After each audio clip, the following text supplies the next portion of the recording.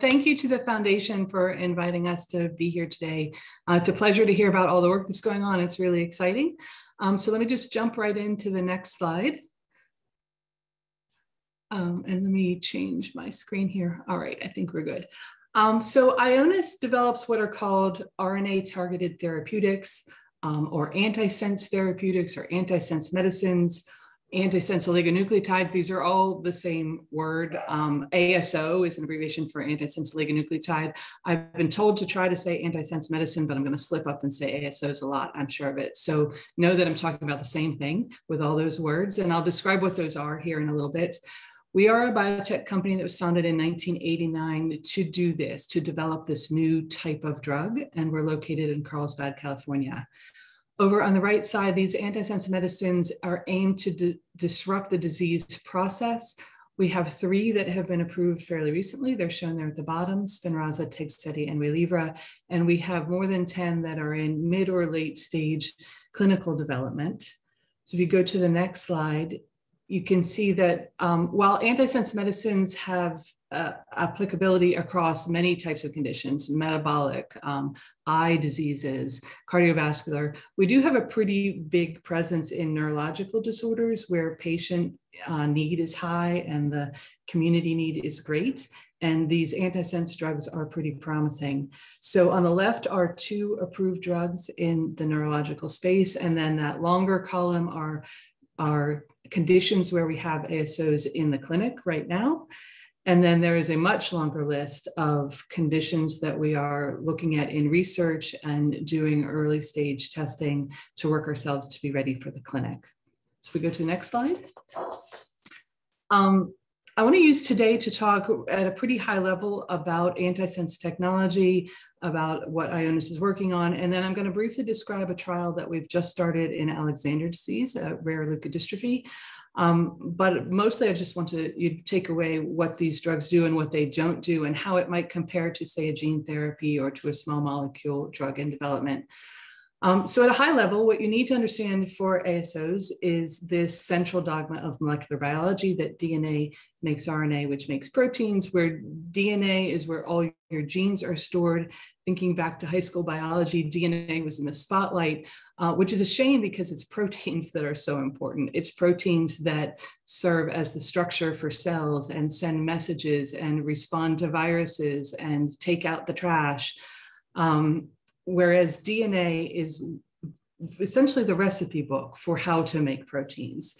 Healthy life depends on your ability to make the proteins you need when you need them in the quantity that you need them. So this relationship, this ability to go from DNA to the message, which then goes off to a little machine to make a protein, is an important construct to have working correctly.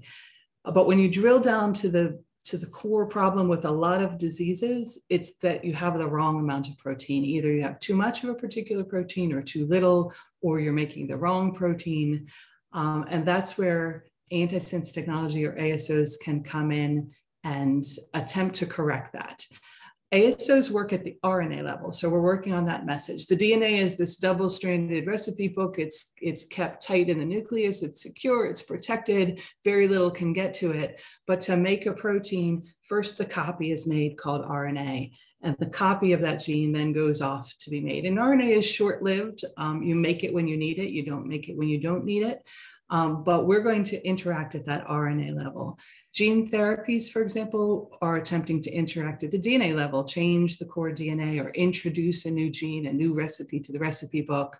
A lot of small molecules are going to aim to work at the protein level. Once that toxic protein is made, for example, can we get in there and interact with the protein itself in a way that makes it less toxic?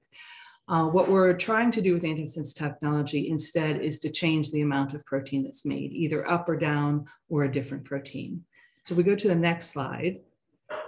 On the left is a flowchart of the most commonly exploited ASO mechanism. So this is the one where we're going to downregulate a protein. For example, Alexander disease, where we know that too much of a particular protein is made, and our goal or therapeutic goal is just have less of that protein made, because that should help the patient. So if you follow down on the left-hand side, DNA is making the RNA copy, and then coming in from the right in that purple little strand is the ASO, that's the antisense drug. And it is designed to interact with a specific RNA. And that duplex, once it binds to the RNA, is recognized by the cell as wrong. And the cell has a naturally occurring enzyme called RNase H1, which knows this is wrong, this shouldn't happen, I shouldn't have RNA bound to something else. It comes in and its action is to chew up the RNA. So if the RNA is chewed up, it can't go off to that machine and make a protein. It's just a bunch of little RNA bits that are going to get cleared. And when that RNA is chewed up, the ASO is released intact, and it can go find another RNA to bind to. So on the right-hand side, these antisense medicines, or ASOs, they act on RNA. Depending on how we design them, they can either increase the amount of protein that's made, decrease it through the mechanism shown there on the left, or change the protein that's made by allowing different bits to be included or not in the way the protein is processed. ASOs are also highly specific and titratable. Specific meaning when we design these little things, we design them to bind only to the RNA of interest. So in Alexander disease, where we want to knock down the amount of a protein called GFAP, the ASO binds only to GFAP RNA. It's not going to bind to any other RNA in the system, because we don't want to interrupt anything else that's going on in the body. We don't want to interrupt any other proteins that are made. We're just going to bind to GFAP. And that specificity is really important in this technology. ASOs are titratable, meaning if you want to suppress the amount of protein production a little bit, you give a little bit of drug. If you want to suppress it a lot, you give more drug. And then finally, these are treatments, not cures. Again, we're not touching the DNA. We're not going to change the core instructions. We're just going to intercept a message to change the amount of protein that's produced. So in the way that you would take a drug for any other chronic condition, you would need to take these drugs chronically to continue to have the desired effect on the RNA level, which then has the desired effect on the protein level.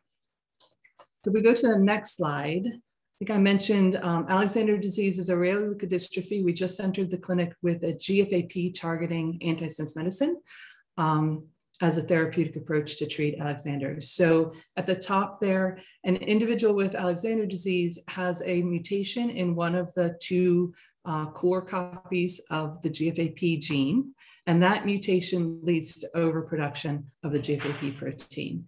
And this was figured out probably decades ago that this is the core monogenic cause of the disease. This overexpression of the protein, I mean, we're making 100-fold how much GFAP that you would normally make, leads to clumps of GFAP in the cells, which interferes with the cell's ability to do their work.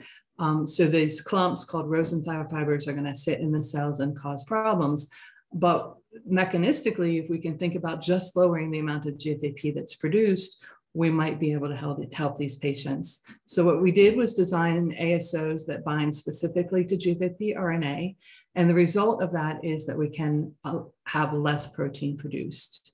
We go to the next slide, just showing graphically kind of how we've proceeded through this program. The idea came to us in 2014, and I'm going across the top row now, to target GFAP as a potential treatment for Alexander disease. The first thing we do in all of the programs is make a lot of different ASOs that are going to target that particular RNA, and we test it in animals. I didn't bring any of the animal data today, but there are data published in mice and in rats that are just beautiful. They show reversal of the Rosenthal fibers as clumps of protein go away.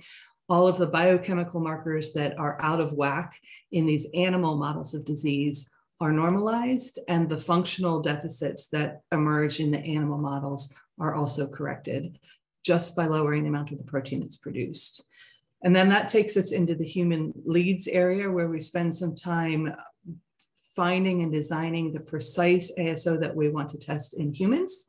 At that point, it gets tested in animals in the way all companies take all their drugs through toxicity studies. That's that step. And at the same time, we're planning for clinical trials. And this work over the last 7 years enabled us to get into the clinic just a few months ago. We enrolled our first patients.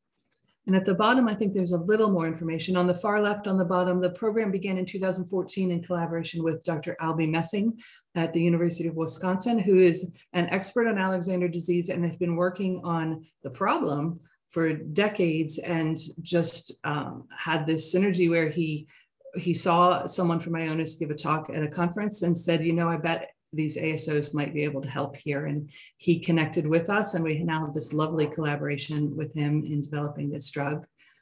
Yeah, I think I've covered the rest of that, so we could go to the next one. The study itself, just in broad terms, is a 120-week study during which study participants receive study drug every 12 weeks. So that's either 10 doses of the ASO, which is called ION373, or it's 5 doses of a placebo followed by 5 doses of the ASO. So by the end of the study, all participants will receive the investigational drug. This is a gold standard by clinical trials design with a placebo-controlled study. It was agreed after a lot of discussion with regulators to generate the data that are needed to determine if the drug is safe and effective in the most efficient way. Through that, though, patients, parents, the clinicians, and the staff at the clinical study sites, and everyone at Ionis are masked to treatment assignments. We won't know until the end of the study who received what drug. On the bottom left, the study drug is administered intrathecally into the CSF by a lumbar puncture.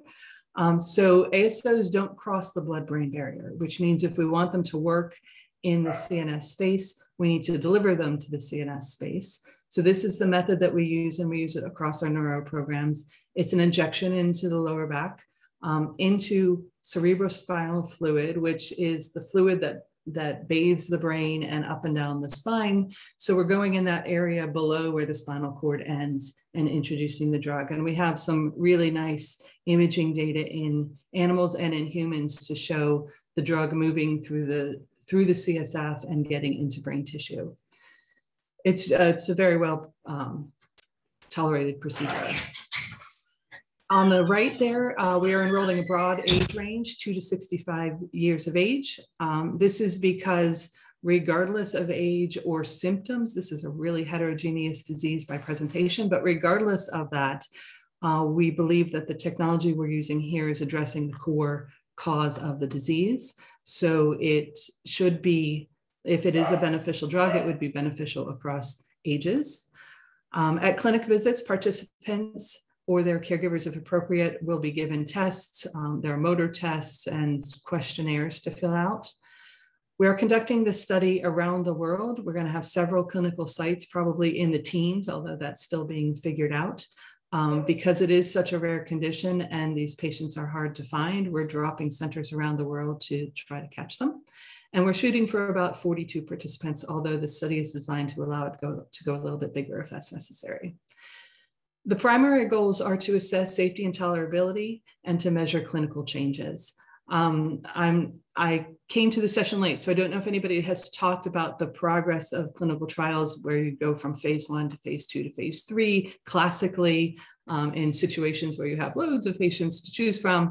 In these rare diseases, we have some flexibility in the way we can develop them through clinical trials, and regulators are flexible with us and work with us to design the right trial. Again, everybody is interested in getting to definitive data as quickly as possible. And in this situation, while this is a first in human trial, this is the first time we are testing this drug, we're not first testing it in healthy volunteers. We're going right into patients, and we've designed the study in a way so that if it is successful, if the drug is proven to be safe and effective, this can be a definitive study toward getting it to a broader population through an improved status. It's a gamble. It's an unconventional method to get to a drug approval, but that's one of the reasons we spent a lot of time with regulators discussing their needs, what kind of data they would need to see so that we could potentially be very efficient here. And then we can go to the next slide. So just really quickly, and this is my last one, and then if there are questions, hopefully we can take those. Across the top there, if you're interested in clinical studies, the top row is really generic. Talk to your doctor. I recommend getting connected to clinicians who are working in research, who do clinical trials, because they are going to be most likely to know what's going on and what's coming. Support groups, advocacy groups are fantastic voices for keeping you informed on what's coming. And then clinicaltrials.gov, hopefully everybody's familiar with, is an excellent resource of ongoing and new clinical trials.